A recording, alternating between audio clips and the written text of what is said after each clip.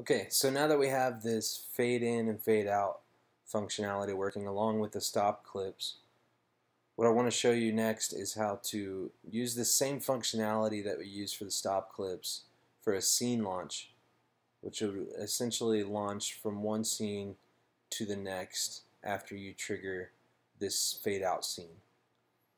So how we're going to do that, let's go ahead and just name this. Let's set up different scenes, so we'll name this clip C, copy and paste this into scene 4. We'll name this F. You just come in here, select all, and shift these up to F. So now what we'll do is, using the same functionality, we'll hit Command Shift T to create a new MIDI track. We'll rename this Scene Launch.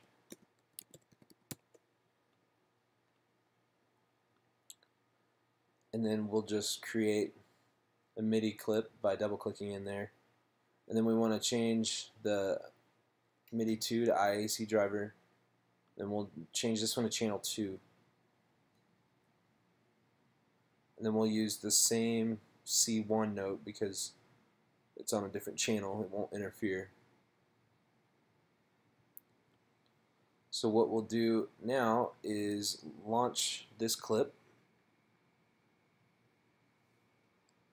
Then we'll come over here to scene 4, click on that first, and then hit Command M, and it will map that.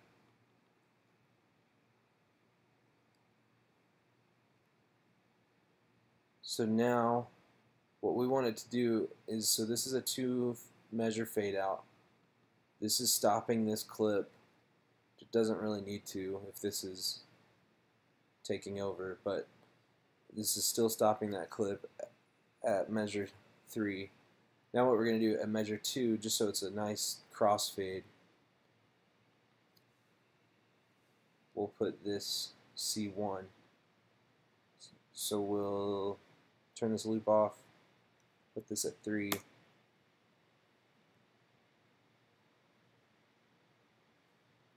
And we'll draw in our C1. So now when we launch this first scene in the key of C, do our fade out, it'll go into that next scene to F.